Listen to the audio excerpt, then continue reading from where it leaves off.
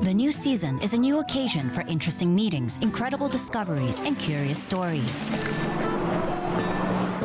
My name is Konstantin Koksin. I'm an ethnographer, Turkologist, traveler, full member of the Russian Geographical Society, director of the Museum of Nomadic Culture in Moscow. My name is Timkai Kritova. I live in Kazakhstan. Я много путешествую. I study the history and culture of the Great Steppe. История и культура Великой Степи. The culture of nomads of the Great Steppe is my favorite topic, which I have been researching for many years, and I have something to tell about it. I think that we will hear many new and unexpected facts from you. Welcome to Kazakhstan. Казахстан.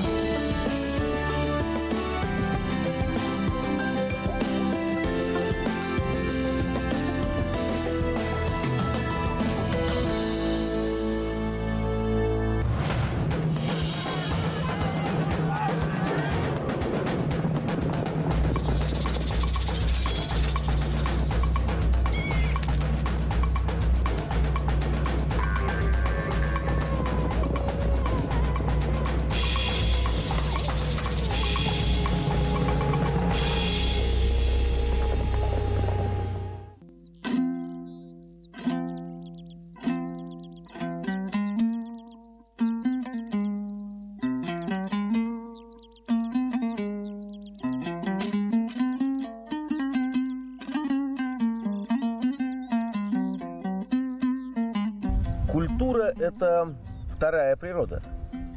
Culture is a second nature. Everything that a human hand touched only once belongs to culture. Nomads did not build cities, did not dig canals, did not destroy mountains. Therefore, Europeans and Chinese considered them wild and backward. But culture is not measured by the height of the constructed walls, the thickness of the written books, the depth and the length of the dug channels. Culture is a reflection of the soul of people. Over the thousands of years of its history, the nomads of the Great Steppe had created one of the most striking cultures in the history of mankind. How is the greatness of culture measured? Ярких культур в истории человечества. Вот величие культуры в чем измеряется? Maybe by the capacity of its symbols, Емкости ее символов. В глубине ее символов. by the meaning of its symbols. Suppose I draw a wall and a hieroglyph next to it. China. That's right. A tall tower with dome and crescent. Арабский. Arab world. Arab Muslim world. A headdress with feathers. Indians. Индейцы Северной Америки.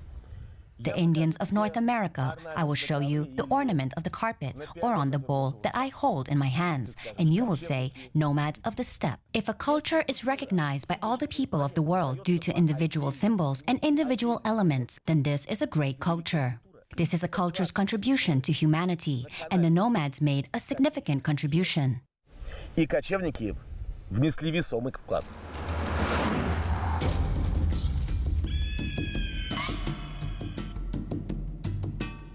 Самые древние памятники на территории Великой Степи. The most ancient monument on the territory of the Great Steppe are cave paintings. I know that you have been to these shrines. Tell me which one you remember the most, because Kazakhstan abounds in them. Действительно, у нас очень Indeed, we have a lot of petroglyphs, and I know that in old times young men and even young girls came there. And there, people were waiting for them to give them knowledge and carry out a kind of initiation. Petroglyphs are not just drawings, they are a whole story. They are a description of the cosmos and the world around us. Terekti Auliye in Ulitau in central Kazakhstan. People still come to these places for treatment because they feel unprecedented power there. Surely, not all petroglyphs were called places. What do you think? How did the first petroglyphs appear? Первые петроглифы. I've been thinking about it for a very long time. Do you want me to answer? Sure. In the city, boys and girls take spray cans. The paint on the walls. This is embedded in us by the Creator, nature, sky, to leave our mark, at least to scratch, I've been here. And only later, gradually, petroglyphs began to bear a deep symbolic magical meaning, sometimes of initiation. When I worked in Australia, I saw sacred caves, a female cave, a male cave, and a children's cave, a school where children were taught how to draw petroglyphs correctly. If the aborigine draws something wrong, the world will not be recreated, and it will all collapse. For them, this is very serious. And earlier, they could be executed for a mistake. И он разрушится. Для них это очень серьезно. А раньше за ошибку в рисунке могли казнить. Wow, you know, in our territory, the culture of depicting images on rocks has existed since ancient times and has survived until the 20th century. Сохранилось вплоть до 20 века. What amazes you most in ancient petroglyphs? To be honest, it surprises me that the more ancient the petroglyph is, the more skillfully it is depicted. Because people were closer to nature. You know, he sees a running deer and literally, by 3 strokes, he conveys this grace, this movement, this swiftness. Subsequently, petroglyphs became more and more like a picture, more complicated. There appeared some kind of mystical signs which emerged during a trance. But my favorite ochre petroglyphs and cave paintings are swiftly flying animals. Это стремительно летящие животные. Такую близость. Such a proximity to nature can only be felt by a person who does not distinguish himself like the ancient nomads. These fast-moving animals, deer with their heads thrown back, leopards throwing themselves at them from the grass, later developed into the legendary animal style of the Scythians, the Huns. Звериный стиль. Звериный стиль скифов, хунну. Interestingly, I saw petroglyphs in different parts of the Great Steppe, and everywhere the proportions are roughly preserved when depicting the same argali. It seems like a single master trained absolutely all nomads. Абсолютно всех кочевников, все народы, и они стали одинаково рисовать. Но ведь такого не может быть. Удивительно, что находки. It is surprising that the finds made by our exhibition in Mongolia, for example, and the finds of Scythian burial mounds in the Black Sea seem to be made by one person, although the times are different. They were different peoples, speaking different languages, but this culture unites them. That is why we have the right to talk about the culture of the Great Steppe. The Great Steppe, both words with a capital letter, because the Scythians, Sacs, Huns, Turks worked in the same style. Moreover, their descendants, for example, contemporary Buryat artists, work in the same animal style. It is recognized in these paintings and statues.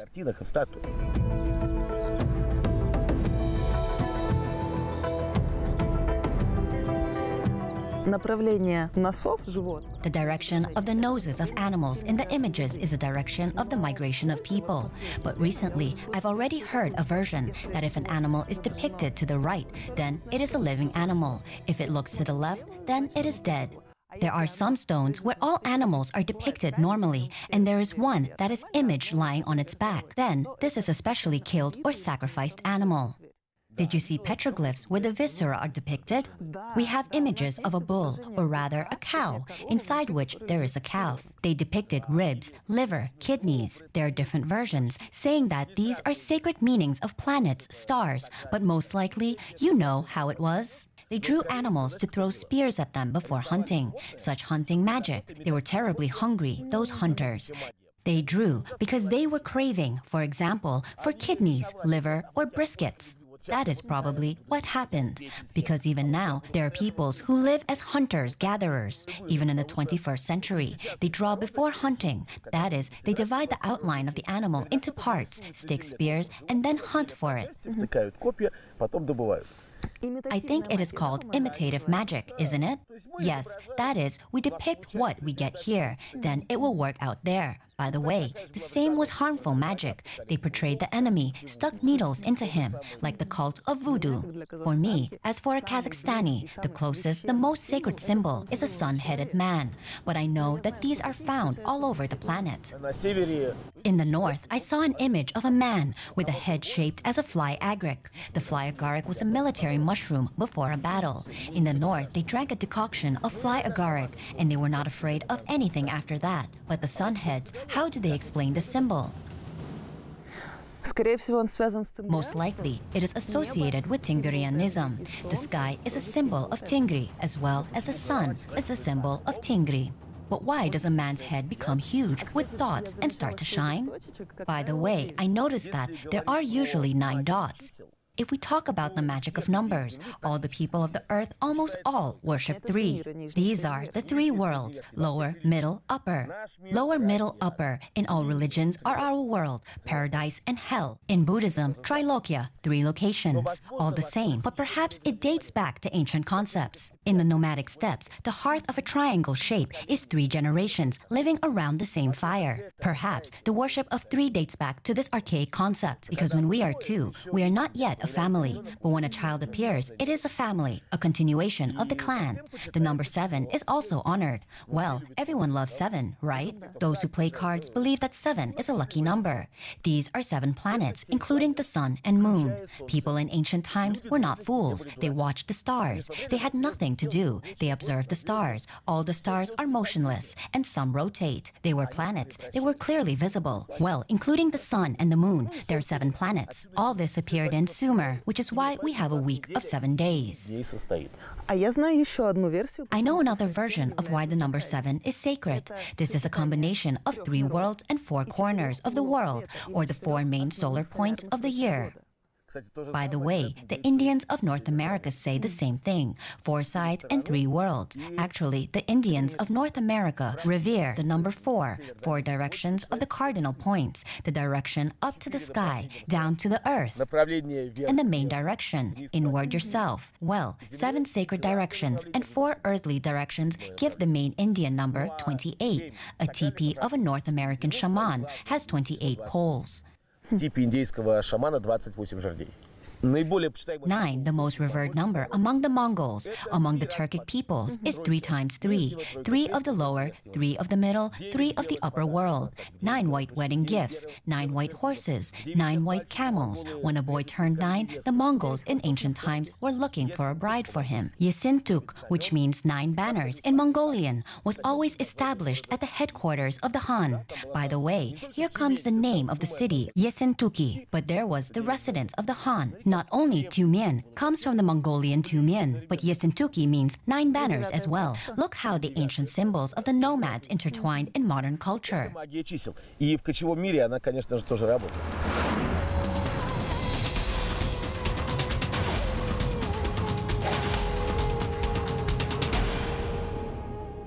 Одним из самых One of the most striking symbols of the nomadic world is a yurt. Well, we will draw a yurt, let's say a squat Mongolian one.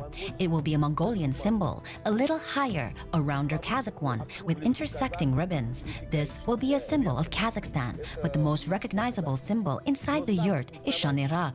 I see that you have earrings in the form of the sacred sign. After all, the jewelry art of nomads is also a reflection of the world around, and of course, amulets. И, конечно же, обереги. In Kazakh jewelry, symbols are often used, which is designed to either tell something or protect the owner from something. Do you remember? We were told in the museum that when a girl wears a ring with such an image, conventionally called the beak, if the triangle is directed inward to the hand, then the girl is engaged. If it is directed out, then she is single.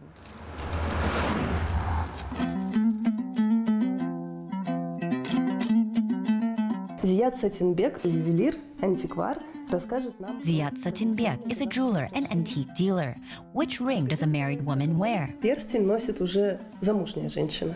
Замужняя женщина, вот, например, если я поженился, вот моя... If I get married, the daughter-in-law enters the house. My mother puts an otao juzik on the daughter-in-law's finger. This is a wedding ring. Here, the symbol is like a hearth. This is a house. This is a shanirak.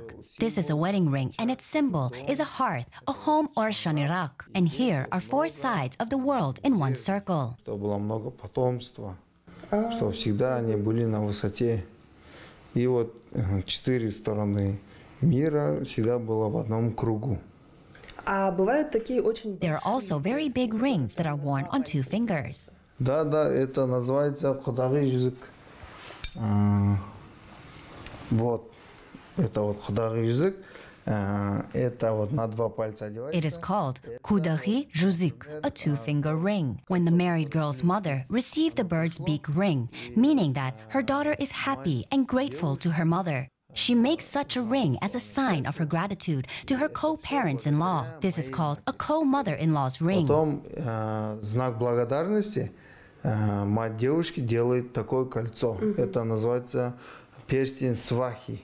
Здорово. Получается, здесь символизм. Wow, it turns out that it is symbolism, that the life of two young people is enclosed in a circle. And I also see little grains here. It turns out that life will be rich and successful. Успешная. Один из древнейших символов человечества. One of the oldest symbols of humanity, for example, is a symbol of the Indians of North America, which is a cross inscribed in a circle. And there are 4 colors. When the Lakota Indians raised their last revolt in the 70s, the Great Eagle was one of the leaders. They proclaimed the Republic of Lakota and proclaimed that they would exit from the United States. And the emblem of the Republic of the Indians, not recognized anywhere else in the world, was this solar sign, a cross in a circle and 4 colors, black, yellow, red, and white. We also see the symbol among the nomads of the steppe. In general, the connection between the Indians of the prairies and the nomads of the Kazakh and Mongolian steppes is obvious.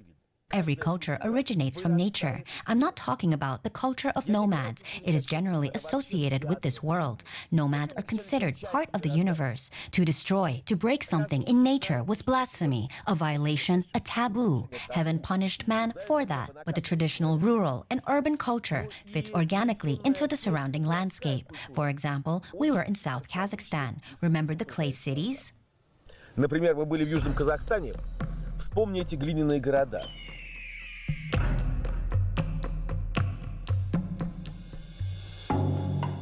Or classical Armenian and Georgian temples. Совсем другое средняя полоса. Central Russia or Siberia is completely different. Mossy logs and crevices. The right behind the house, there is a woods from which this house was built. Древние архитекторы очень красиво. Ancient architects beautifully fitted dwellings in a landscape, but traditional cultures go to the era of recent globalization. Everything in the world is made of metal and plastic, and humanity challenges nature. It will not lead to anything good. By the way, the nomads of the steppe have already been associated with China. Do you think the Chinese love nature, defied it, or destroyed it? Обожествляли ее или разрушали всегда.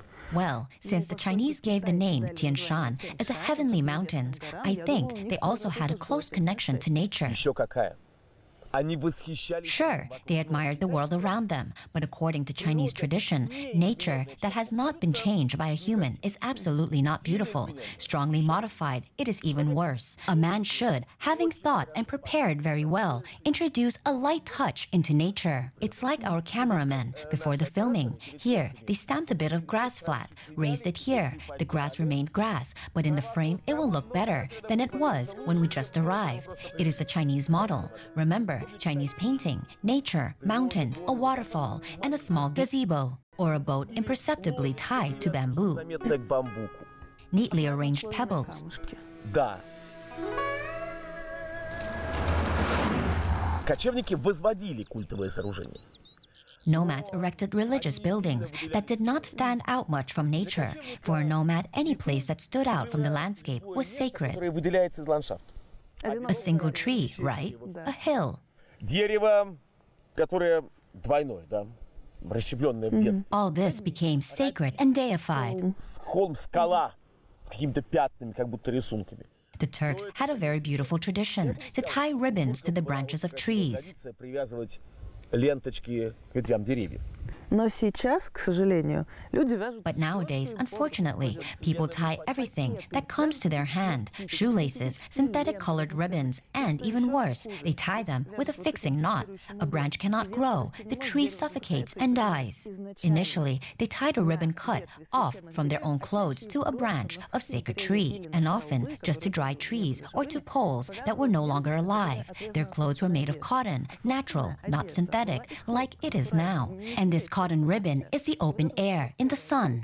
На открытом воздухе, на солнце. За год она истлеет. Would perish in a year. Moreover, it was believed that when it decays, the prayers will reach heaven. Как говорили кочевники, Неважно, что ты оставишь. As a nomad said, it doesn't matter what you leave on the pass or in a holy place, even the hair out of the horse's mane, but you must do it from a pure heart. A nomad saw the world around him and, like any other person, tried to display it in art. And one of the most striking manifestations of the art of the nomads of the steppe is, of course, an ornament. There is another symbol of Kazakhstan and neighboring Kyrgyzstan as well, which is recognized immediately by all people in the world. We are sitting on a carpet a la kız, which is covered with ornaments. This is not a very old work. What colors, what paints, what lines? These are not just drawings. Each sign means something. There is a version that the carpets were the writing of nomads. Версия, что ковры были письменностью кочевников. Ornaments were applied for a reason. There are images on which no one can step.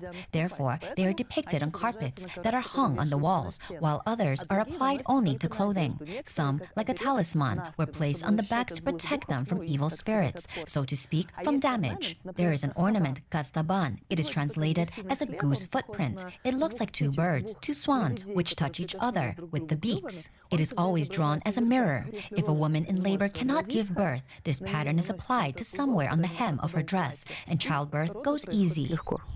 Орнамент – это магическое искусство всегда.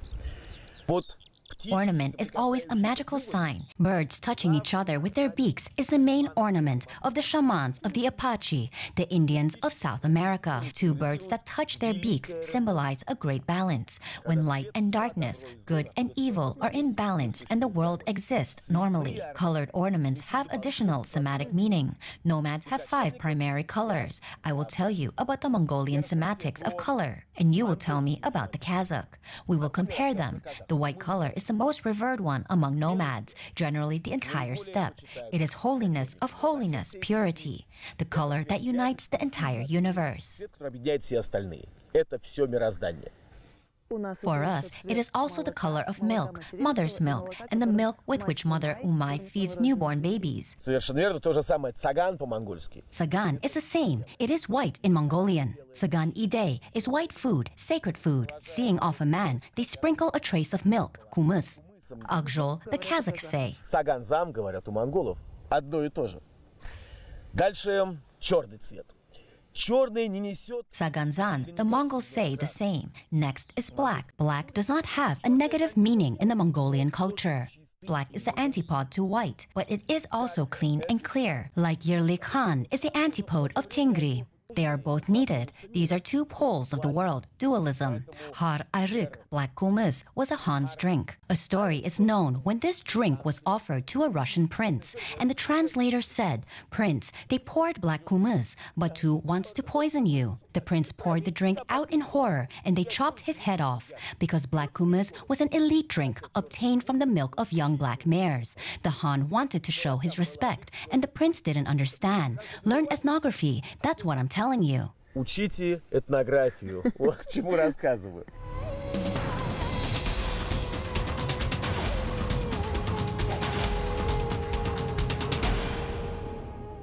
Для нас черный цвет тоже не... For us, black is also not so negative.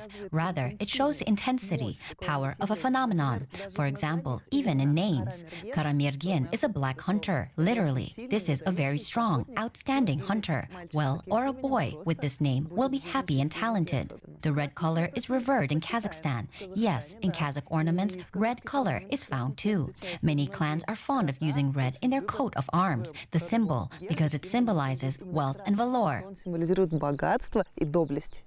Зеленый синим оттенками это цвет травы. Green with a blue tint is a color of grass and earth, which gives life. Therefore, it is a female color. Very often, women, mothers, wear green robes as a sign that they are connected with the earth, with this green steppe that gives birth, and they give birth to children. Да. Молодой религии, пришедшей на смену старым религиям.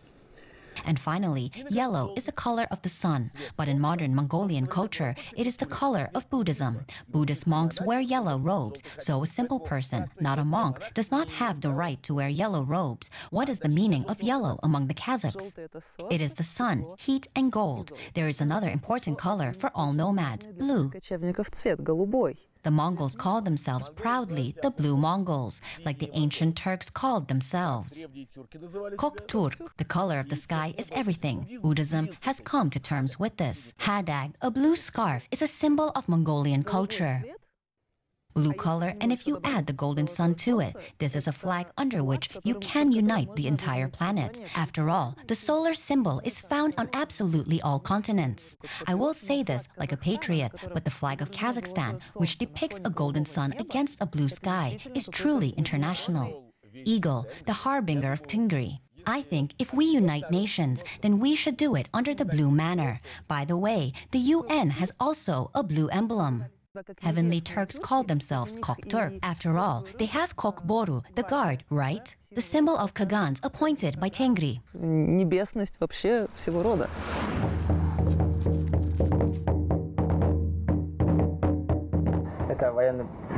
This is a war drum. The Kazakh name is Dalpas. And what significance does it have for the Tengrians? This is Mangilik, eternity. Right, for the Mongols, it is also a steppe road with no beginning and no end, such a Mobius strip.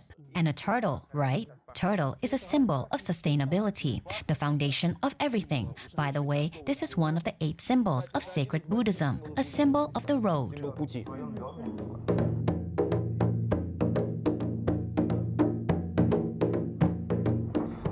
And there, Zholboris, tiger. Such a powerful symbolism tool.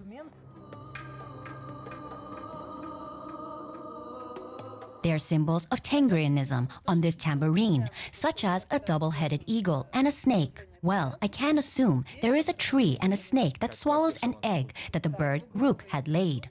Very beautiful. Змей, я могу предположить рядом дерево, змей, который проглатывает вот это яйцо, которое снесла птица Рух.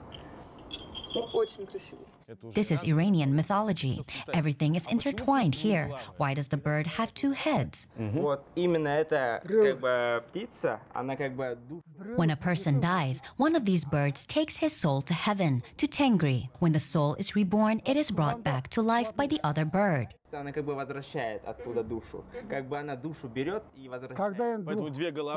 Two heads, this is what returns and takes at the same time, a symbol of rebirth and unity in general. It is a symbol of balance.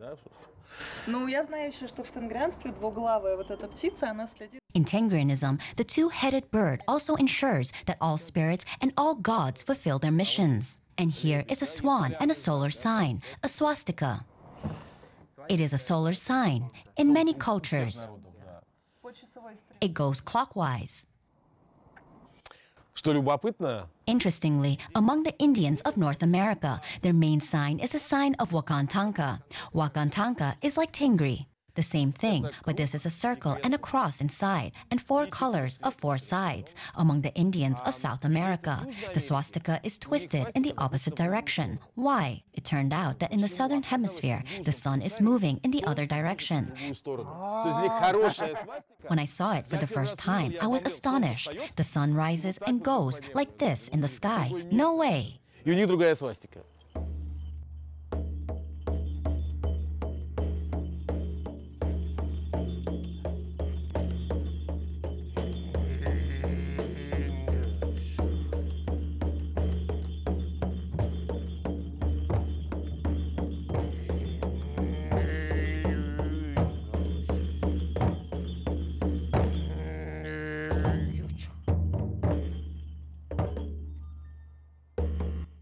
The melodies sound well together. Кочевники — это люди, которые всегда находятся в движении. Nomads are people who are always on the move. Herds are moving. Horsemen are also moving to drive the sheep and goats. A sunbeam moves along the walls of a yurt when light falls through a shanirak. The wheel of time moves. Epochs are changing, but art is what unites the Huns, the Turks, and modern nomads. When we choose things that we will use in everyday life, a refrigerator, a car, we choose according to technical characteristics. When we choose art objects, there is only one criterion: if we like it or not. This line of continuity, which begins in ancient times when the first inhabitants of the steppe created art, was never interrupted. When modern Kazakhs and Mongols look at the ancient plaques made by the Huns or Turks in the museum, they admire them. And modern artists are trying to reproduce this art. This is a single culture, an ancient, beautiful culture of the Great Steppe. Хунну или тюрками, они восхищаются ими. И современные художники пытаются это искусство воспроизвести. Это единая культура, древняя, красивая, культура Великой Степи.